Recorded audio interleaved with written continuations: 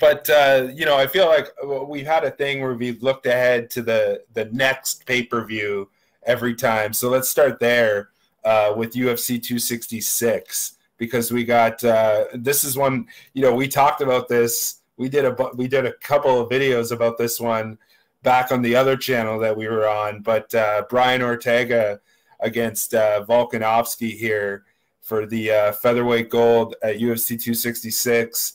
And this fight is pretty interesting.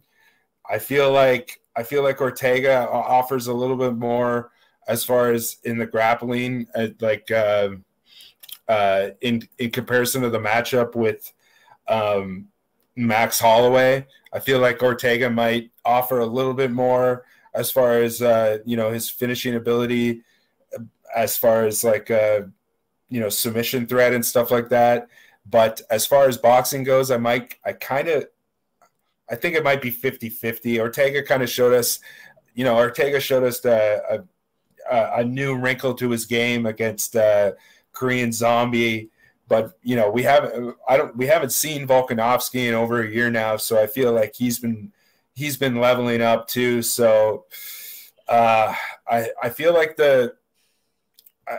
this fight is gonna be very anti of what the other two Volkanovski championship fights were. I don't think it's going to just be a stand-up, 5-minute stand-up affair similar to Volkanovski, Max Holloway. I think if Ortega's smart, he's going to go out there and grapple and try to eliminate the danger of Volkanovski and try to just gas him out and work a submission game. We've seen Ortega with this new wrinkle in the stand-up, but I know even in his interview after that fight, he was saying don't think I haven't been working my jiu-jitsu, my wrestling. He just wanted to go and showcase his striking. So with this one, man, based on the line, minus 175 Volkanovski and plus 160 on Ortega, I lean slightly towards Ortega here because Ortega's 8-1 in the UFC since his 2014 debut. 7 of those 8 wins coming by way of stoppage. The Zombie win was the only one that he's had go to decision. And then Volkanovski's 9-0 in the UFC, with 3 of those 9 wins inside the distance, and a bunch of decisions in there as well. So both guys have stopping ability, but I feel like Ortega has just a little bit more stopping ability in this matchup. So I gotta lean. I gotta lean that 165 on Ortega. I think he's got the grappling edge in this matchup. I don't know necessarily if his strength is going to be there. Volkanovski might be the tougher guy, the stronger guy when it gets to those exchanges. But if it gets to the ground, I got to go. I think Ortega, with what we've seen before with him, I think he's super dangerous, super elusive on the mat too. So I got to lean Ortega here. What do you think? Yeah, well, man, the big question mark I have is that Brian Ortega performance we saw in his last fight to get him this title shot, right? The dismantling of Korean Zombie. I mean, just a fight where he absolutely outstruck Korean Zombie, and who's ever gone toe-to-toe and outstruck Korean Zombie? I mean, I know Yair Rodriguez knocked him out, but that was a fight that Yair Rodriguez was on his way to losing a 49-46 decision. I mean, that fight was lost on the scorecards for Yair Rodriguez. Korean Zombie needed to literally last one more second. By the way, folks, I was there live.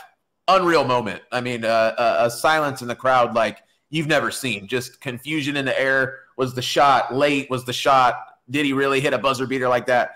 Unreal moment. But what I'm saying is,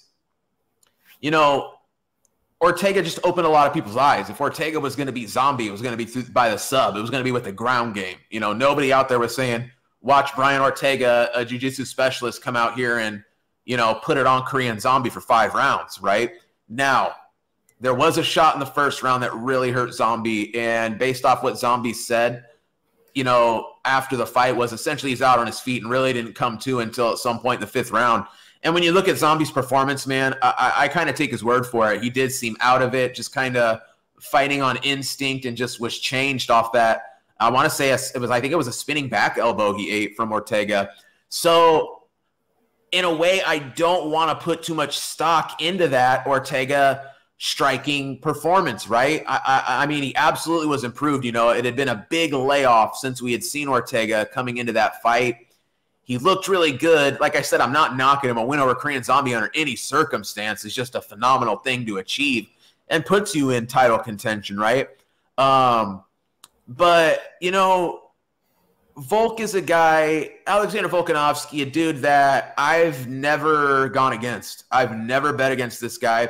I've always bet on this guy. I bet him at big plus money against Max Holloway in the first fight. Don't get me wrong, close fight. He scored it for Holloway.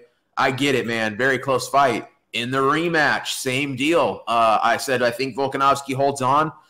Man, if you think Max Holloway won that fight, there's an argument for it, man. Both fights absolutely razor freaking thin, right? But what I'm getting at is look at what Max Holloway then's gone on to do against Calvin Kattar, a high-level boxer. Look at what Max Holloway's done to everybody else outside of Dustin Poirier up a division. I mean, there's levels to the striking acumen at featherweight, and it's Max Holloway and Alexander Volkanovski head and shoulders above everyone else. And I don't know if Brian Ortega's at that level. I still think Ortega's best path to victory here is using, you know, latching onto one of those standing guillotines, you know, that leaping guillotine. You know, because I'm telling you right now, man, you go out there, even as the longer guy, you know, which Ortega's going to be. So is Max Holloway, you know. Volk's just so damn good, so damn powerful, so damn strong. The output's outrageous for 25 minutes, the numbers he can put up. I gotta go Volkanovski here. If Ortega really is that dude and has elevated his striking to that level, I still think he's going to have a tough time with Alexander Volkanovski. I think I got Volk in this one, man. I just feel like he's really at a peak, and I think if there's a guy that's going to beat Volkanovski, it's probably going to need to be somebody coming in there and putting on a Max Holloway performance, maybe even Max himself, if they somehow find it, you know, a third time that they go around, right? But I'm going to go Volkanovski. Would I like to see a tighter line? Probably. It makes me wonder, where does this line move? Where did it open up at? But I got Alexander Volkanovski, man. I think I'm going to have to stick with Volk. Like I said, the dude's just been a money train for me, and, you know, I need to see more than one strong Brian Ortega performance, especially after the big layoff and just all things considered. I think I'm going to end up on the Volkanovski.